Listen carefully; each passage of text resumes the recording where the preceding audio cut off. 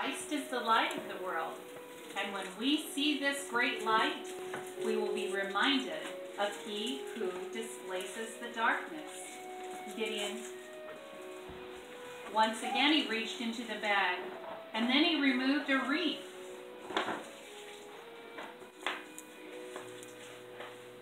And he placed it on the tree.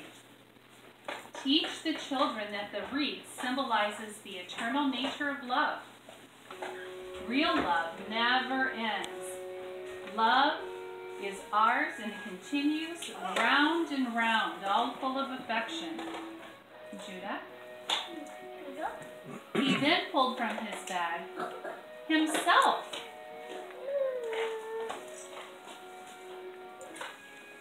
Teach the children that Santa Claus symbolizes the generosity and the goodwill that we feel during this month of December. Madison. He reached in again and he pulled out a holly leaf.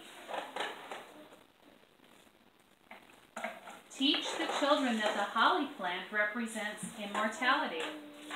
It represents the crown of thorns worn by our Savior.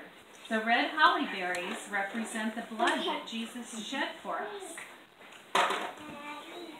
Hosea.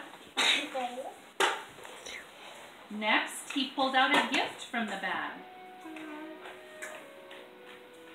And he said, teach the children that God so loved the world that he gave his only begotten Son. Thanks be to God for his unspeakable gift. Teach the children that the wise men bowed before the holy babe and presented him with gold, frankincense, and myrrh. And we should give gifts in the same spirit as those wise men. Jackson. Santa then reached into his bag and he pulled out a candy cane and hung it on the tree. Teach the children that the candy cane represents the shepherd's crook.